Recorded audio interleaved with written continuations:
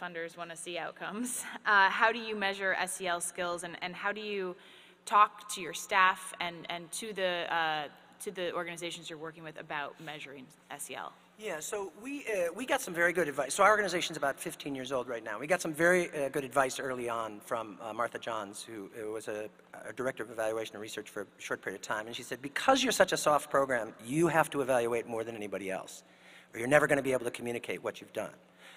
It's going to be all anecdotal. And so we took that very seriously. And so now in our program, we do process, formative, and empirical evaluations. We do pre- and post-program surveys in and around all of the domains, right? And we expanded our evaluation to include the 6 domains here. We have weekly meetings, staff meetings, program meetings, where we sit down and we're assessing our work and problem solving all the way along. We have constant staff dialogue. One of the advantages of working in New York, and this may be the only advantage ever of working in New York, this aspect of working in New York, is we have no space, right? We all work in very small spaces. So the 6 of us in my office work in a very small space. We're literally in each other's laps. There's no doors, no windows, right? To have a private meeting, ironically enough, you have to go down to the street. So we all hear each other's conversations all day long, and we're always talking to one another. And that can seem a little invasive or intrusive, and it does get a little annoying sometimes, but it's actually a real advantage because I'm hearing and they're hearing everything that's going on. The other thing we do is what we call elevator conversations. Again, it's one of those New York things, right? You guys have cars, we have elevators, and subway trains, right? So we have conversations with our kids on the elevator. I have learned more about our program riding the elevator with our young people than almost any place else, because I'll say, how's it going? And they go, meh.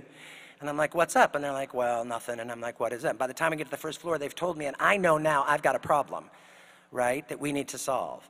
And that's evaluating informally. And we didn't think of it that way before, but now we understand that what we're constantly doing is assessing and evaluating, right? We also do research. So we're about to finish our 2nd research project on our program. We did a 3-year research project with Teachers College of Columbia University, National Center for Children and Families, on our 2 programs that are for all young people. And we found out some really interesting things. We were looking at why so many were going to college. It turned out that we're really only making a difference, we think, and it was inconclusive, as most research projects are. Those of you who are researchers, this was news to me, that most research projects are neutral to negative and lead to more research. I thought there would be a more definitive answer. But they said that for about 1/3 of our young people, we're making a difference in terms of them going to college. But there are 3 areas in which we're making a huge difference. The betas were over 2.0, which is self-disclosure, the ability to share their story, regardless of context and regardless of how good or bad that story was.